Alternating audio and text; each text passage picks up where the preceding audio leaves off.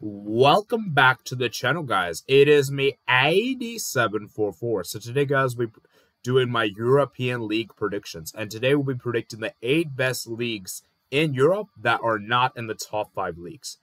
Okay? So, like I said, guys, I hope you guys do enjoy this. I'm going to be just predicting just a winner for this. I'm not going to be predicting all the European spots. I'll just be predicting just a winner. And so I want to know your guys' predictions in the comments below. There will be times in the description for you guys for each of the leagues. And like I said, guys, it should be fun. It should be fun covering these leagues, Obviously, I'll be more focused on the top 5 leagues, but I'll occasionally, every now and then, for a monthly recap, we'll also look into these leagues as well. So let's start with the Eredivisie, man. Eredivisie First League. When I look at this league, it's going to be a 2-horse race. It's really between PSV and Feyenoord. I don't believe Ajax is good enough. I think Ajax for me are still regressing. I think it'll take a couple of seasons for them to challenge for a league title. As far as 20 and AZ Alkmaar are concerned, they're both great teams. I respect both teams. I don't think they have enough quality to contest for a league title.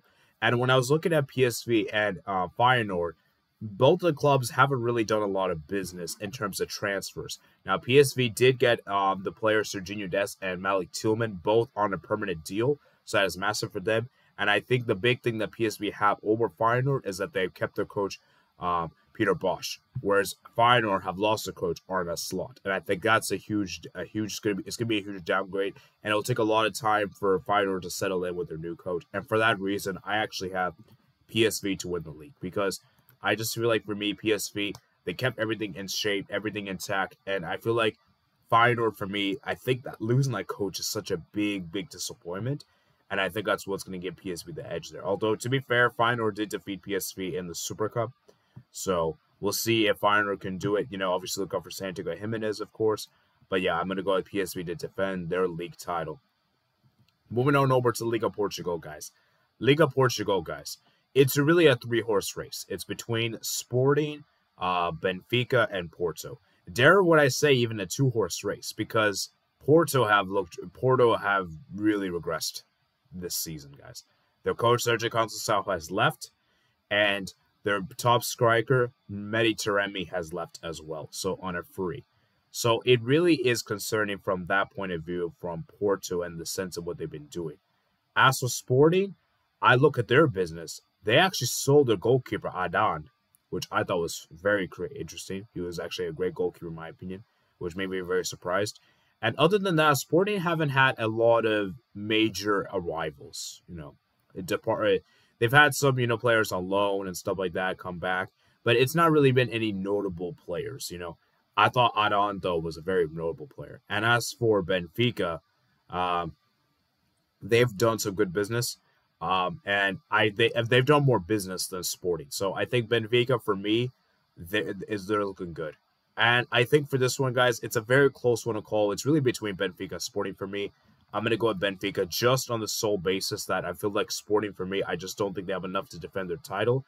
As well as the fact that Sporting selling their goalkeeper, I just think is a very odd decision, especially when he was one of their best players. And I believe they let him go into free as well. So, yeah, I just think Benfica, for me, I'm going to go with them to do it. And, yeah. I think they're going to do it, guys, and we'll see how this ages. Because I'm not confident with this. Am I confident with this one? Not particularly, but I think this one, it's going to be close, but I'm going to give Benfica a slight edge after a disappointing last season. Next up, it is the Jupiter Pro League, guys. So when I look at this league, guys, when I was doing my research for this guy's league, you know what was really funny? The fact that Union SG sold some of their players to Club Brugge. That is just disgraceful. Your title rivals on a free as well is ridiculous. I believe it's a guy named Nielsen, I believe. And I look at the business that's been done, guys. I just feel like for me, Union SG, they're the best hope to stop Club Brugge. They're the best hope because I don't trust any of their Belgian teams. And I look at this league, guys. I think it's Club Brugge to lose. I don't see Union SG doing it. I put so much faith in them in the last few seasons. They screwed up the last season by finishing 1 point behind, and then the season before, they lost on the final match day. So I give up with Union SG. I give up with them. And you know what'd be really funny, guys? USG win the league when I don't expect them to win the league this season. Like, that would be such Union, and that would be so characteristic. That would be so. It would be so much a jinxing characteristic for me that I wouldn't be surprised. But I think Club Brugge, they should have enough to defend their title, and I just think USG are just not going to do it. I think Club Brugge have too much quality in their team, and I think they're going to do it, guys. And yeah, we're going to move to the next league. Next league we got here is the Turkish Super League, guys. Now, this one's interesting, guys. It's between Galatasaray and Fenerbahce. And when I was looking at the business being done, guys, Fenerbahce got a steal. Two big players came in. Well, two big people came in. One, the coach, Jose Mourinho. Jose Mourinho is a amazing coach. Sure, he's not at his best right now, and like, let's be real, this is probably the worst we have seen him, Mourinho, in a long time. But I think Mourinho is still a good coach, as we just seen with what he did with Roma, getting to them to the Europa League final, and obviously winning the Conference League with them. They also got Yusuf En-Nesyri. Now, that is a quality signing. That's a quality signing.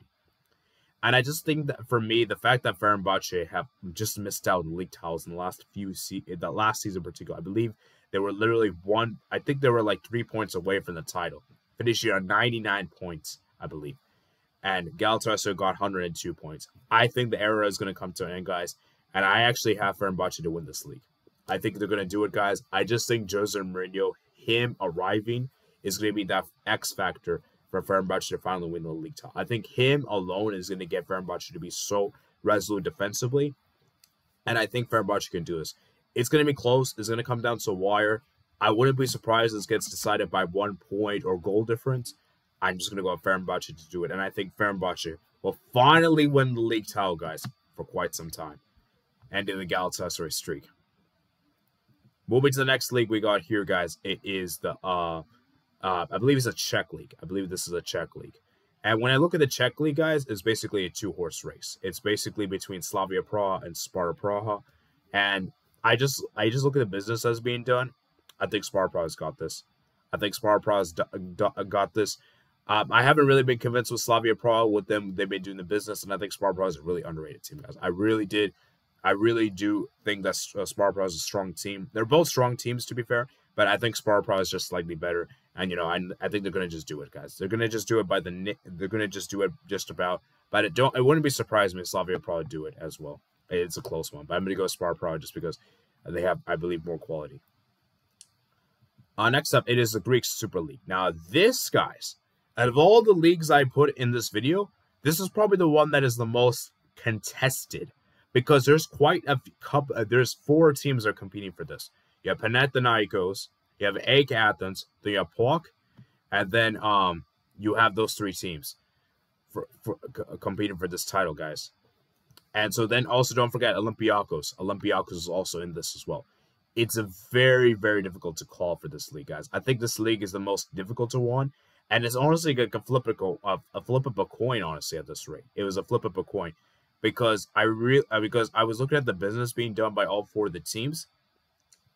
And what really stood out to me was the fact that I believe Olympiacos, they sold so many players.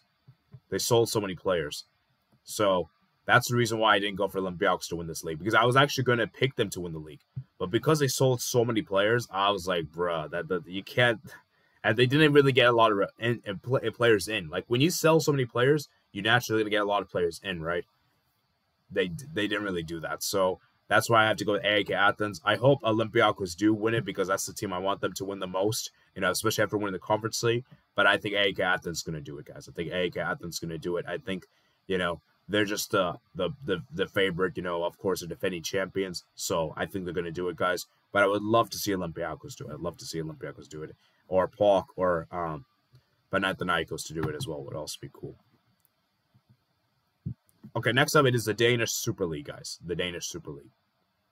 For this one, guys, it's also very interesting, guys. You have FC Copenhagen, then you obviously have Midtjylland and Brøndby.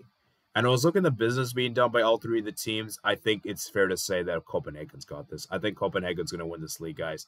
Brøndby, I wasn't too impressed with them, honestly.